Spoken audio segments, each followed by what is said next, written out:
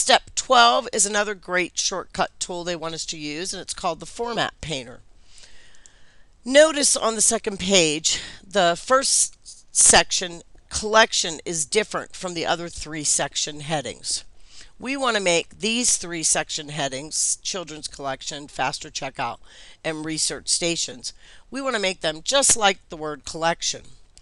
All we have to do is click on the word collection anywhere inside that word, and we're going to use this Format Painter over here in our clipboard group on our Home tab. Double click the Format Painter, and when you move your mouse you'll see that it's now a paintbrush. So we're going to hold down our left button and paint children's collections, and paint faster checkout, and paint research stations. Wasn't that easy? That's a great tool you may use quite a bit in your future.